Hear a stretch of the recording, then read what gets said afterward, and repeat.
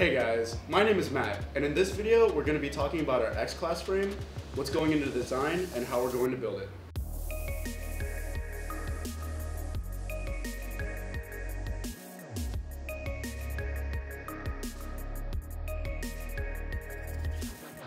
So there's two approaches we could take on designing this frame, an H-shaped frame and an X-shaped frame. The H-style frame is going to be more unique, more stable, and we're going to build it by doing two 1x1 inch carbon fiber arms, one in the front, one in the back, connected by two carbon fiber plates. The X-style frame, on the other hand, will use less material and it's already a validated design. But hopefully in the future we'll be able to begin to use more creative designs. The arms we're going to use are 1x1 inch balsa core, wrapped in carbon fiber and then covered in epoxy. We chose to do sandwich core because it's not only more durable than just plain carbon fiber, it's also less prone to bending and flexing during flight.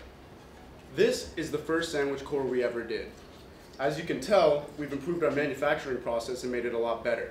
By compressing the plastic against the material, it creates a matte finish, which allows for better post-manufacturing work such as sanding and glossing.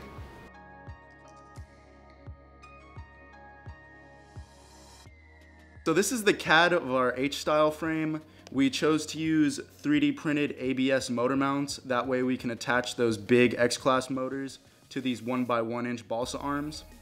We also designed it to have a little point at the bottom so that way we can keep the vehicle raised up off the ground. Everything's held together by 5/8 inch standoffs as well as 3M standoffs. The battery as well as the ESCs and flight controller are mounted right there in between the top and bottom plates. We put our carbon fiber through a stress test to see how strong it really was. Our blue carbon plate sheared at over 1,100 pounds of force. Our red carbon arms sheared at over 600 pounds of force.